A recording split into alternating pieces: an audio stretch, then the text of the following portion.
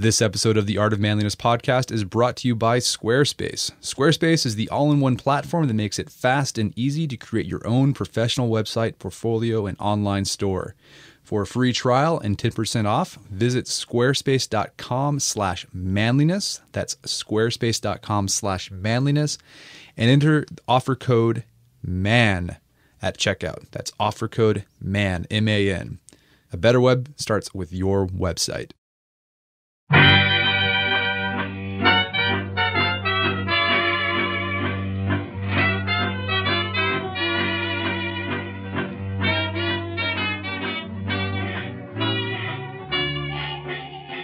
Brett McKay here, and welcome to another edition of the Art of Manliness podcast. So we've talked about on the site that an important part of manhood or manliness across cultures, across time, is being autonomous and independent.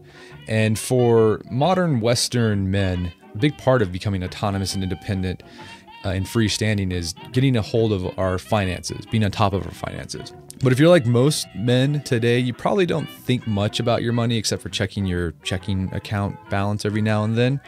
But if you really want to get ahead with financially, you need to treat your personal finances much like a CFO or chief financial officer of a business would. At least that's the argument that personal finance writer J.D. Roth makes in his new ebook, Be Your Own CFO. So J.D. Roth, he's the founder of a popular personal finance website called GetRichSlowly.org. And he just came out with a new ebook called Be Your Own CFO, along with an online personal finance course. And in today's podcast, JD and I talk about what it means to be CFO of our own personal finances and how switching to that sort of mentality can help us immensely with getting ahead financially. Great podcast. It's crammed with just like really useful, practical takeaway tips. So I think you're really going to enjoy it. So stay tuned. JD Roth, welcome to the show. Thanks, Brett. Glad to be here. Let's talk a little about you for our listeners who aren't familiar with you or your work. You call yourself the accidental personal finance expert. Right. How did you accidentally become a personal finance expert? Well, the bottom line is I sucked at money for a long time. I grew up in a household where my parents didn't really know how to manage money. They were always broke. When they did have money through a windfall or whatever, they would just spend right through it. So their balances in their checkbooks were always zero. I went to college. I developed poor personal finance habits myself. And by the time I graduated, I had the start of a credit card problem. And that just grew throughout the 1990s until by 2004, I had over $35,000 in consumer debt, which is less than some, but a lot more than others. And trust me, $35,000 in consumer debt feels like you're chained, you're enslaved to your debtor or your creditors. So spurred by some friends, I started reading everything I could about personal finance and then trying to put some of this stuff into practice. And as I did this, I started writing about what I was doing for the web. I started a blog called GetRichSlowly.org. And I documented the things I was reading about, the things I was trying, what worked, what didn't, the mistakes I made, the successes I had. And for whatever reason, Get Rich Slowly built an audience and rather quickly. So I started the blog on April 15th, 2006. And within a couple of years, I built that audience so that I had 100,000 subscribers and was making a lot of money from the website, which naturally helped me get out of debt quicker than I thought I would. Eventually, I was able to quit my day job. It was awesome.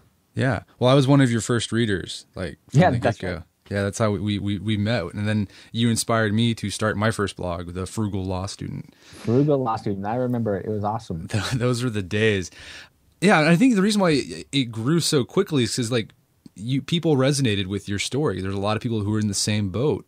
Mm-hmm. And there at the time, like there's all these there's all these personal finance books and things like that. But it was always written by experts who probably never had to deal with having $35,000 in consumer debt or overcoming that. And you provided a narrative hey, look, this is what I'm doing. It works. I'm an average guy. I was a screw up with my money, but now I'm not so much of a screw up anymore.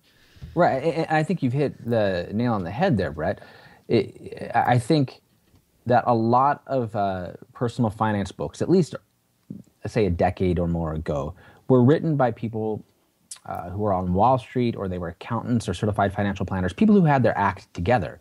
And yes, the information they were providing was correct, but it didn't take into account a lot of real world stuff. It didn't take into account psychology and emotions and relationships and all these things that make personal finance messy.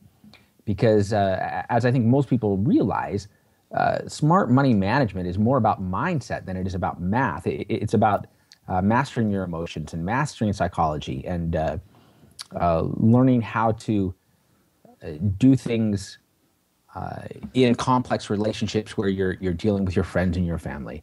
And so I think not just me, but a lot of personal finance bloggers that were getting started in the mid-2000s, they were telling their personal stories, and you're right, this resonated with people. And also at the time, behavioral finance, the field of behavioral finance was beginning to take off. And that actually is a field where people write about how people handle money in their real life instead of in ideal ways. Very good. So you started the Get Rich Slowly, and yeah, like you said, you were able to quit your day job. This helped you earn a very lucrative income. You're able to pay off your consumer debt, and basically you went from JD the screw up to JD like I got my financial act together. And so now you come out with this new guide called Be Your Own CFO. Right. And I think it's interesting because it's such a great idea and a great concept, because you talk about in the guide or ebook that, when you worked at your day job, right, you took care of your business finances like meticulously, like you took care of that because you didn't want to get audited by the IRS, but then your personal finances were a wreck. And I think a lot of people are like that. Like they'll be very meticulous if they own a business, like with their business finances, but like to their personal money, they just don't care. Why do you think people are like that? Why do you think people could be so meticulous when it comes to business, but not personal finance? I don't actually know the reason. I think maybe people are forced to be meticulous with their business finances because of the IRS, and because if they aren't meticulous, the business can't survive. I think we all understand that in order to survive, a business has to make a profit. Now, profit is not necessarily the purpose of business. Some people would argue that it is, but I've seen plenty of research that indicates profit is a byproduct of other objectives, of doing other objectives well. And the great example is Apple Computer, which they're very explicit. Steve Jobs was very vocal about the fact that their purpose was not to make a profit. Their purpose was to make great products. And if they were able to do that, then the profit would come. And so profit is kind of like food and water for a business, is the way I look at it. We need food and water for our bodies. We don't live to eat. That's not our purpose, right? But we need the food and water in order to survive. And that's the same thing with a business. So I think people grasp that a business needs a profit in order to continue being a business. Otherwise, it goes out of business. But what people don't realize is the same idea applies to your personal finances. If you have an objective, if you have a mission, if you have things you want to get done, in order to accomplish those things, you have to have a profit. That's the only way you're going to reach your objective. And most people, for example, have an objective of retiring. And in order to be able to retire, and retirement is the same thing as financial independence, they're essentially the same thing. In order to achieve these goals, you have to have a certain amount of money that can support you for the rest of your life, however long your life will be, or however long you think your life will be. So you've got to earn a profit until you've accumulated enough money to sustain that goal. Interesting. So, how did you come across? So when did it click for you when you were like, hey, I can do what I do with my business finances to my personal finance? How did that connection happen for you? Well, it was kind of a gradual thing. When I finally decided to get out of debt and take control of my personal finances in 2004, it occurred to me that if I used some of these same skills that I had used to make my business successful, then perhaps I wondered, what would happen if I used them in my personal life? And so I began applying them, and the more I applied them, the more successful I was. And at first, it was a conscious thing. I was making a conscious decision, and it's kind of funny. I don't want to go too much into this because it's a deep rabbit hole, but part of this was based on I had set up a sort of business, we'll put business in quotes, in the game World of Warcraft, where I bought and sold. I would buy things cheap at the auction and then resell them at higher prices. I was basically doing arbitrage. And that too serves as an inspiration, this fake business. I was like, why am I not trying to do some of this stuff in real life? Why am I doing it in a computer game where it doesn't matter at all? Why not try to do some of this stuff in real life? So just over time, the more I put these principles into practice, the better results I had.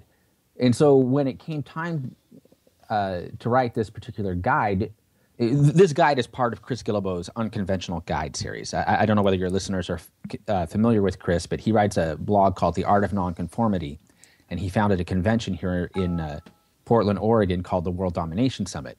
He also has a series of online guides called the Unconventional Guides, and they're like the Unconventional Guide to Art and Money for artists who want to make a profit, or the Unconventional Guide to Travel Hacking, and so on. So he said, JD, why don't you write me a guide, an Unconventional Guide to Money? When he asked me to do that, I kicked around a lot of different ideas. I had 3 false starts, as I told you before we started recording. And it was only once I latched onto the idea, I thought, I remember when I was trying to get out of debt and I did that whole business thing. What would happen if I carried that metaphor even further? And so I started writing the guide as Be Your Own CFO. And it just clicked and it made so much sense. I loved the way the metaphor worked. And every time I would then bring this metaphor to the people I was talking to about personal finance, my friends and my family who were asking me questions. And when I would explain it to them, it was like this light bulb went on in their head. They're like, oh, I get it. Try to aim for profit. And so anyway, that's the long version of how this thing is developed.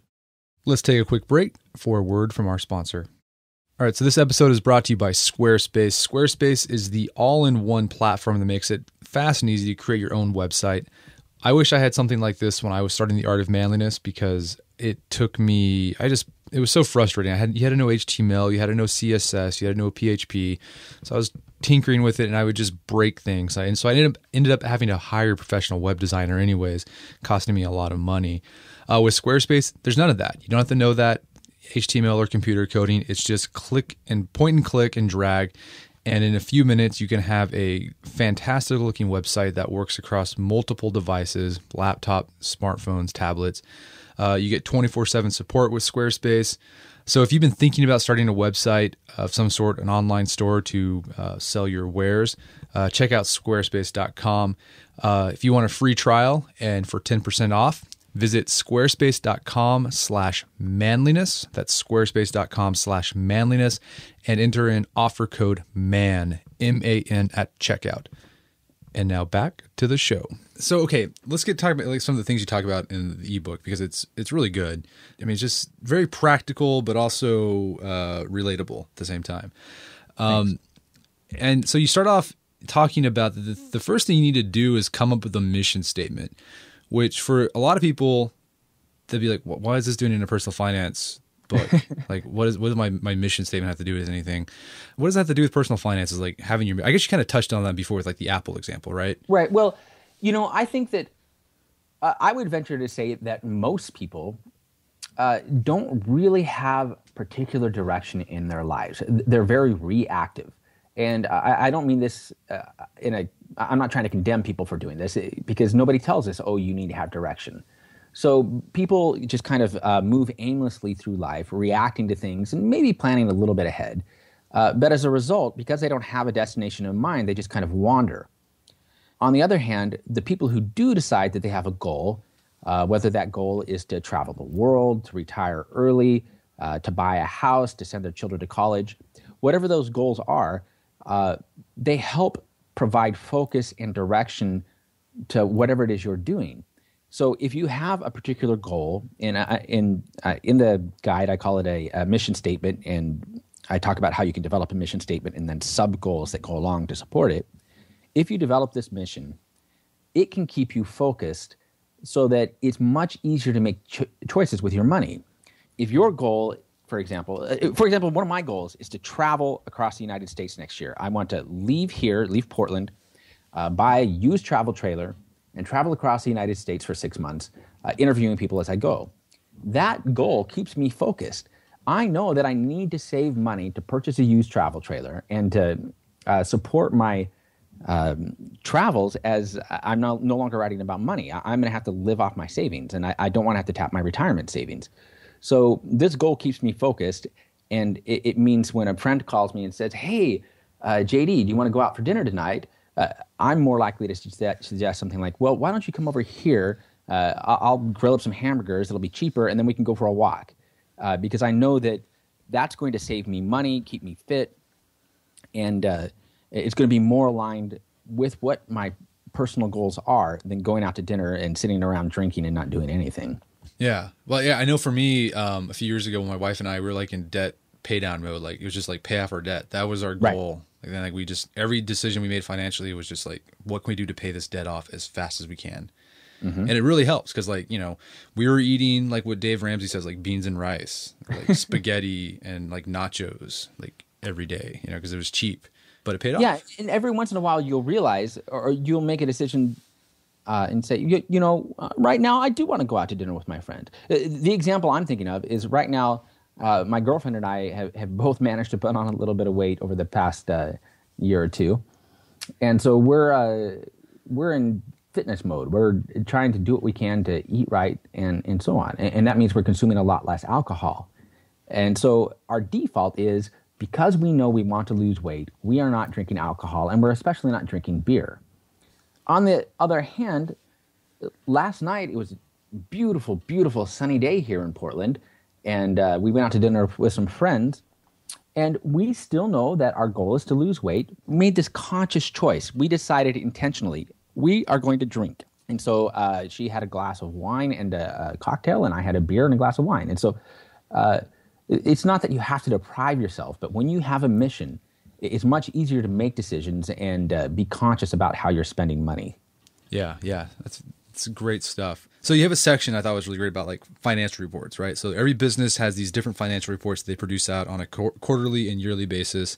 Mm-hmm. You suggest some financial reports or metrics that you should keep track of in your personal finances. Is there one in particular that you think is like the most important that people need to start thinking about more and they might not be doing it right now? Yeah, I think the most important personal finance metric is what I call profit margin. And most people would know this as saving rate. And your saving rate is basically the percentage of your income that you're setting aside for future use, whether that's in savings accounts or retirement accounts or investment accounts or whatever. And in general, we are told by financial experts that you should set aside 10% of your income. And the really ambitious financial experts will say 20% of your income. So they're suggesting a 10% saving rate or profit margin or as much as 20%. And, that's what I recommended for a long time, too. In my first book, Your Money, the Missing Manual, I'm all over the 20% thing. But after talking a lot in the past year or two with people who have achieved financial independence at a young age, people who've basically retired early, and by that I mean at 35 or 40 or 50, especially a fellow named Pete, who writes a blog called MrMoneyMustache.com. It's the coolest blog name. Yeah, it's awesome. He's got passionate followers because of his advice. And the advice is, this 10%, 20% saving rate or profit margin, that's great. But if you follow that advice, you're going to be working at your job for 45 years because that's how long it takes to save enough to retire. On the other hand, if you bump that savings rate up to 30%, you can retire much quicker. That's my ex-wife. She's saved 30% of her income. She's going to retire at age 50. But Pete says, if you bump it up to 50%, you can retire by 40. Or if you're really, really industrious and bump that savings rate or profit margin up to 70%, you can retire in about 10 years. You'll have accumulated enough money to live off at your current spending rate for the rest of your life if you keep your spending rate there. And at first, I kind of blew that off as like extreme thinking, and it wasn't really possible. But looking at the math, no, he is absolutely right. If a young person coming out of college, man or woman, says, all right, I'm going to just do this. I'm going to buckle down and save 70% of my income, no matter what. In 10 years, they can retire and fund their spending level. And the amazing thing about that is, when you retire, I think a lot of people think of retirement as just lounging around playing golf, that kind of thing. But from what I've seen of the people who do achieve early retirement through this sort of extreme saving, they continue to make money. It's like me now. I've accumulated enough money. I'm 45 years old. I've accumulated enough money that I could retire if I wanted to. But I continue to do other things like this Be Your Own CFO guide, which is part of the Get Rich Slowly year-long course, by the way. And that produces income for me. And it's just kind of a sidelight. I don't need the income, but I'm doing something that I enjoy and I think provides value. And even though I'm retired, I'm continuing to generate income. So bottom line, and I'm very talkative today, aren't I? No, it's giving fine. you these long That's great. answers. I love it. The bottom line is the most important metric a person can look at in their personal financial life, I think, is what their profit margin is. And if your profit margin is small, say 5%, do what you can to get it up to 10 or 20%.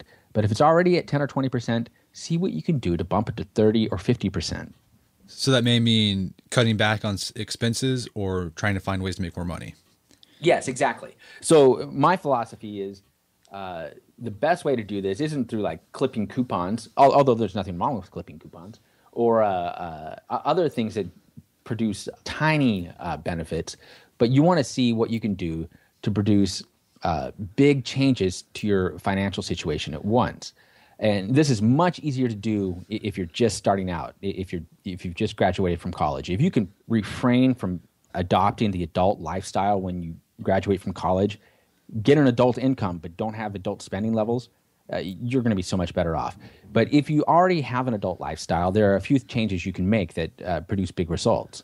Unfortunately, people are very, very resistant to these changes because they go against the way our culture operates, what we tend to value. The big changes that I try to stress are, number one is housing. Cut back on your housing costs. The typical American household spends a third of its budget on housing. And this is enormous, and it's much larger than it used to be in the past. And I feel like if people would cut their housing costs back to, say, 20% or even 15% of their budget, they could save huge, huge amounts of money. Second source that people can cut back is transportation. And most people actually could cut back on transportation today if they just made the resolution, okay, I'm going to find other ways to get around than driving my car. And again, transportation is the second largest piece of most American households' budgets. If people could find alternate routes or alternate means of getting around, like taking the bus or biking, or I've got a motorcycle, which is much cheaper than driving a car. These things, this cut would provide a huge impact to the bottom line. And then the third big change that people can make is boosting their income. And this could come through negotiating a pay raise, taking a second job, selling things, whatever it is. Generating additional income is another great way to boost your profit margin. Right. So focus on those big wins. Exactly right. Big wins. All right. So you have a section about budgets, right? So if you're going to run a business, businesses have budgets. So if you're going to be the CFO of your life, you need to have a budget too. But the thing is, lately you see a lot of talk in the personal finance sphere that budgets don't work, right? Like sort of like how diets don't work. You know, you need to make lifestyle changes instead of trying to go on a diet. You want a lifestyle change. How do you respond to that argument that, yeah, budgets don't work, so just kind of focus on general lifestyle changes in your finances? Well, I think that there is merit to the argument that the lifestyle changes are most important, because that's true. However, to say budgets don't work is misguided. Some budgets don't work. And the reason they don't work is they can be very fussy. They get overly complicated. They try to track too much detail. So I'm a huge advocate of what you might call budget frameworks, which are broader budgets that might have, for example, just 3 categories. I've been a longtime advocate of a budget framework, or a budget, if you prefer, called the Balanced Money Formula, which was suggested by Elizabeth Warren and Amelia Tyagi in their book, All Your Worth. But anyway, the Balanced Money Formula suggests that you just have 3 budget categories. The first category is needs, and your goal is to get your spending on needs to be below 50% of your take-home pay. So that means needs include things like your basic housing, basic clothes, basic food, and so on. You want those to be below 50% of your take-home pay. And you also want to save more than 20% of your income. Now, again, remember I said earlier that ideally you'd be saving 50% or more of your income because that's going to get you to your goals much quicker. But this is a good start, 20% or more of your income. And then that should leave you roughly 30% to spend on wants. And Warren and Tyagi say that this balanced money formula is a way to provide peace of mind, and you're able to have everything you want and everything you need while saving for the future. And I think it's by limiting it to just 3 categories, it makes it a lot less fussy, and it's something that people can follow. And yeah, I agree. So my experience with budgeting has been like, yeah, you start a budget and then you're always just tinkering with it. Yeah. Like you spend all your energy like trying to like tinker with it and like set everything out. Like every dollar has to have a place, and then like it just saps so much mental energy that like you don't have the willpower to actually follow it anymore. Yeah, for me, a budget is kind of like a roadmap, you know, to take you in the direction you want to go. And I don't necessarily need a roadmap that shows me every little twist and turn. That's just going to drive me nuts. What I want instead is just a general map that says, yeah, stay on the freeway until you hit San Diego and then take this exit. I don't need to know about all the other exits or how many lanes are in the freeway at this point and so on. So yeah, I think a broader budget framework is best for most people. Definitely. Okay, so you kind of hit on this a little bit. You know, a lot of our listeners are in their 20s, maybe early 30s, just starting out in life. Any specific advice you have for them? You mentioned like don't have adult lifestyle, right? Don't pay for that inflated lifestyle. But anything else they can do to like that'll just have a huge payoff years down the road for them? You know, Brett, I would go back and point to this having a mission statement and having goals, because I think that being clear on what your purpose is and what's important to you, knowing what's important to you can keep you focused when your friends are doing things that might not be in your best interest. If I were to pay attention to how my friends spend money, I would buy a lot of cigars and a lot of booze. And I'm not saying that I don't drink and that I don't smoke cigars, but I let them do whatever the hell they're going to do because they're following their priorities. I pay attention to my priorities. And it took me a long time to get to there. When you're young, it's very easy to be taken with the notion that you need to have the sorts of things that your friends have or that your parents had when you're growing up. But if you can resist the urge to compare yourself to others, to be seduced by the notion that you have to have what other people have or what the people on TV have, that's even worse, you're going to get so much further ahead than anybody else, any of your other peers, as far as your personal finances are concerned. And the key is becoming clear on what is important to you so that you're able to make these choices wisely. Yeah, I think that's nails the. I mean, that's awesome because like I've noticed that there's a tendency for young people to be like, I just want to keep my options open. It's like coming up with a mission statement or like a purpose. It seems sort of constraining. And what they don't realize is like that it can change. Like you're not stuck in it for the rest of your life, right? Like you can change this as your life progresses, but you need to have something, like at least one thing you're focusing on that will give you some sort of direction in your life so you don't go off to someplace you don't want to be. Yeah, and I think it's important to realize that there are opportunity costs associated with everything that we spend, and whether it's time or money.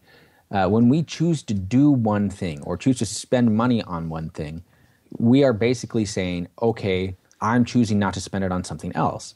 And so if you go out and you buy a new car for, say, $25,000, you're choosing not to spend that $25,000 or $30,000 after financing on something else, whether that something else is travel around the world or retirement or a new house or whatever. And it may not be a conscious choice. You may not be consciously saying, oh, I would rather have this car than to travel around the world for a year. But it is effectively the decision that you're making. And so you need to realize that these opportunity costs exist, and they really have a huge impact on your future.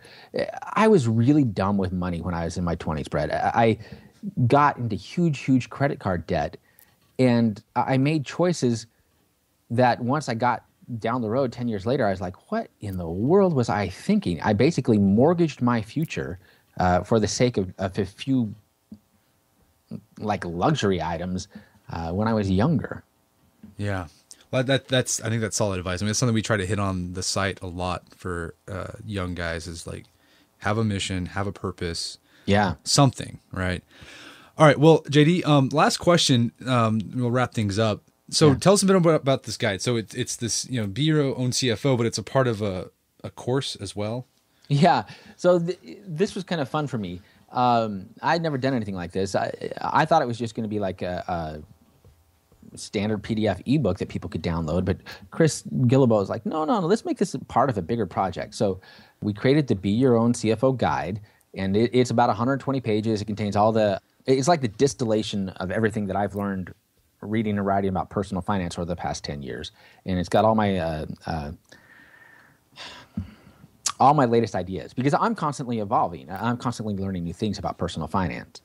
And so it's got all the latest information that I've been able to accumulate. And Chris said, well, let's add some more stuff and make it into a course. So we basically have a 52-week email series where every week we send out a new email about a personal finance topic. Some of the stuff is about how to handle psychology, how to handle relationships, but there's also some practical stuff too, like how to set up an estate plan, which sounds boring, but everybody needs to do. And then I also, you do this podcast, but I'm kind of new to this kind of thing. And I decided it would be fun to interview some of my friends in the personal finance world, because I have a lot of contacts. So I interviewed 18 different people, and those interviews are available as part of the course. And then there's a whole lot of other stuff, like a guide on how to negotiate your salary, a guide to setting up a Roth IRA, which is a basic retirement account that everybody should have. And it went from being just an ebook to this large comprehensive course, and I'm really proud of it. I feel like it's the best work I've ever done. That's awesome. Where can people find out more information about it? We set up a website at moneytoolbox.com. People can go there and learn more. Awesome. Well, JD Roth, it's been a great conversation. It's always a pleasure to talk to you. I've been a big fan of your work since way back when. So thanks so much for taking the time to talk to me. Thank you. Our guest today was JD Roth. JD is the founder of GetRichSlowly.org, and he continues to write there today. And he just released his new ebook / online money course called Be Your Own CFO. And you can find that at moneytoolbox.com. You can sign up for it there. Well, that wraps up another edition of the Art of Manliness podcast. For more manly tips and advice, make sure to check out the Art of Manliness website at artofmanliness.com. And also, Father's Day is coming up. Check out our store.artofmanliness.com. We got some new cool coffee mugs, really manly and hefty and cool looking. I think they're cool. So check them out, store.artofmanliness.com. And until next time, stay manly.